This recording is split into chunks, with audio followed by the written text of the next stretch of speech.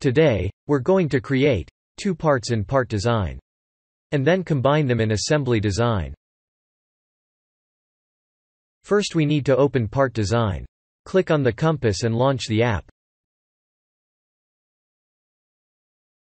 Rename your physical product. Right-click and select Properties. Type Part 1.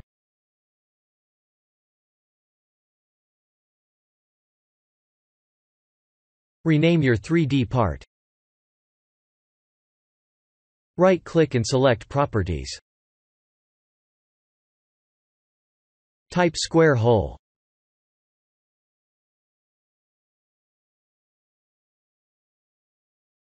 Once the part is named, click the Position Sketch button on the lower taskbar.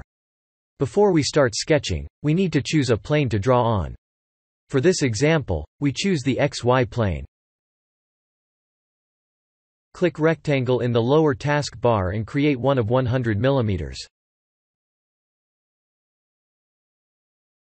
Click Circle and create one of 20 mm in the middle of the square.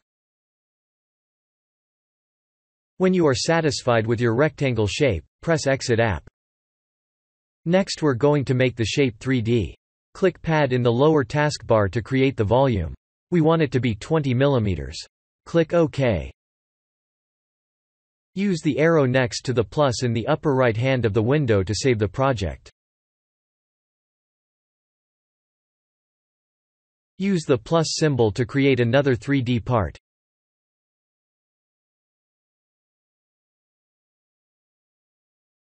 Rename your physical product in Part 2.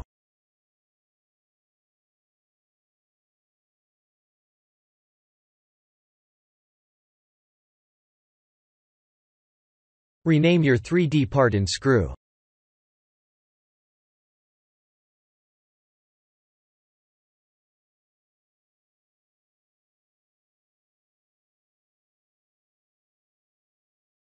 Same as the first part, use the Position Sketch button. Select YZ plane. Select Profile and draw a screw shape as shown on the screen.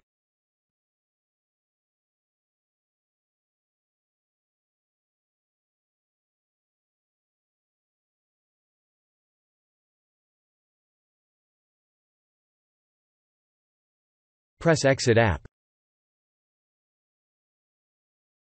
Click Shaft in order to create a shaft by rotating a profile about an axis. Select the one as shown on the screen and click OK.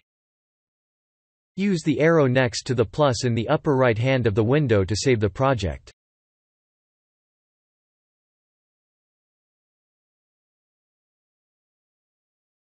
Use the plus symbol to create a physical product.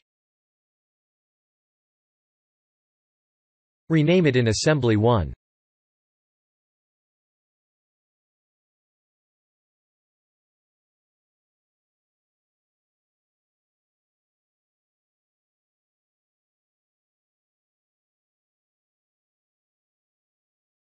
Go to the Product Modification menu and click Insert Existing 3D Part.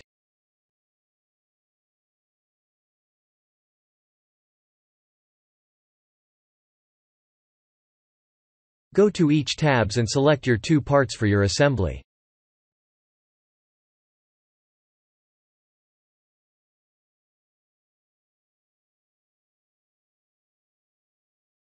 Validate your choice by clicking the green checkbox icon.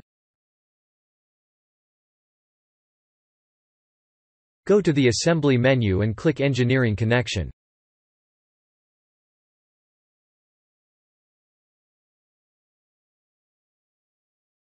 Right-click and insert Coincidence. Select the two axis in red.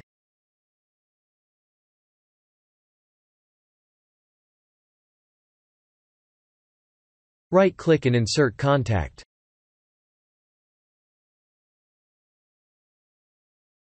Move your parts to select the faces as shown on the screen.